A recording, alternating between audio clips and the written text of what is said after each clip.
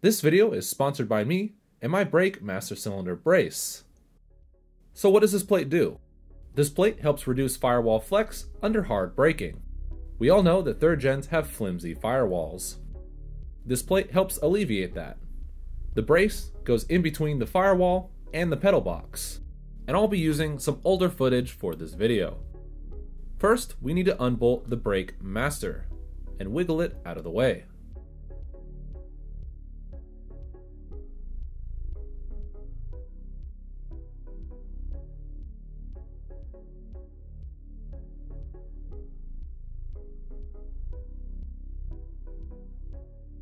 Loosen the 2 steering column nuts underneath the dash.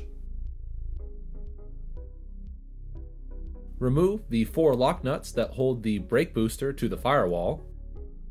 I didn't show removing the last 2 lock nuts because it's simply too hard to fit a camera in such a small place.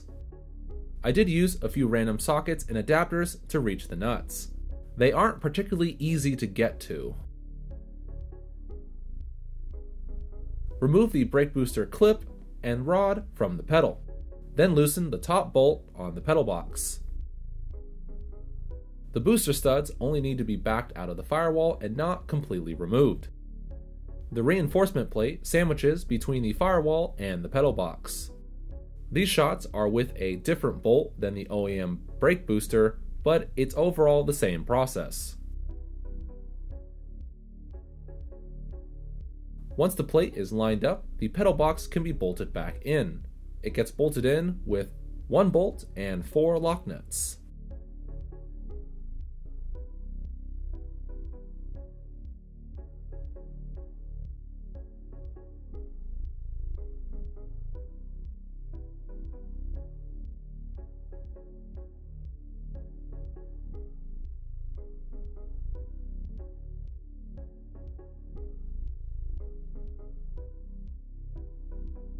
And this is what a OEM booster setup should look like for more clarification.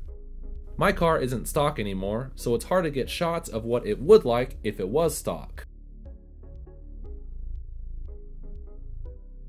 Tighten the brake master cylinder back up.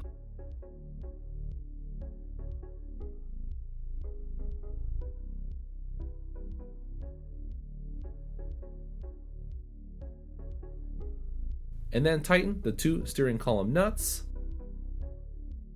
As you can see on my manual brake car, the reduction of firewall flex is quite a bit. Overall, the reduction is about 50%.